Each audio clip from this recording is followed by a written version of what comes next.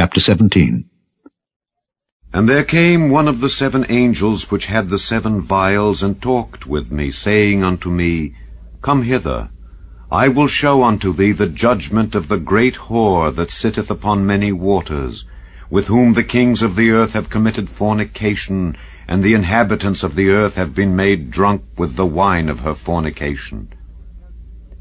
So he carried me away in the spirit into the wilderness, and I saw a woman sit upon a scarlet-colored beast, full of names of blasphemy, having 7 heads and 10 horns.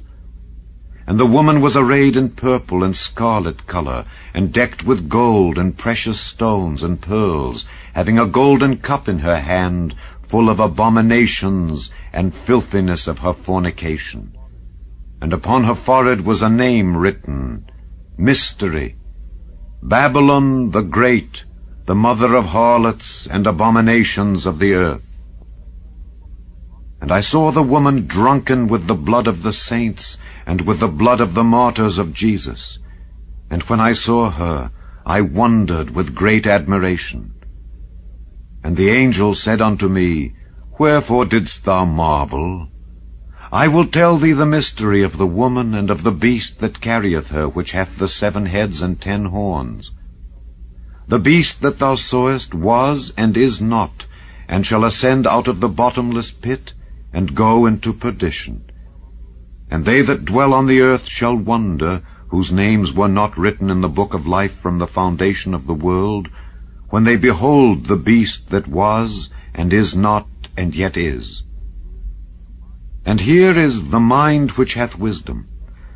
The 7 heads are 7 mountains on which the woman sitteth. And there are 7 kings, 5 are fallen, and 1 is, and the other is not yet come. And when he cometh, he must continue a short space.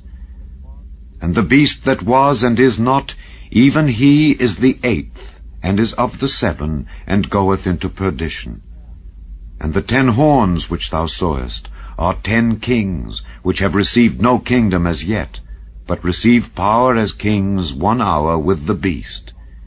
These have 1 mind, and shall give their power and strength unto the beast. These shall make war with the Lamb, and the Lamb shall overcome them.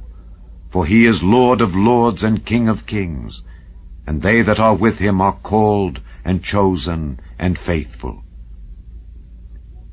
And he saith unto me, The waters which thou sawest, where the whore sitteth, are peoples and multitudes and nations and tongues.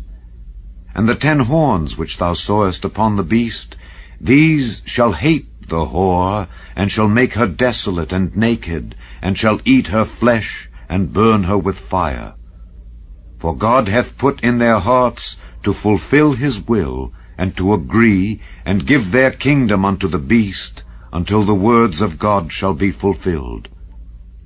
And the woman which thou sawest is that great city, which reigneth over the kings of the earth.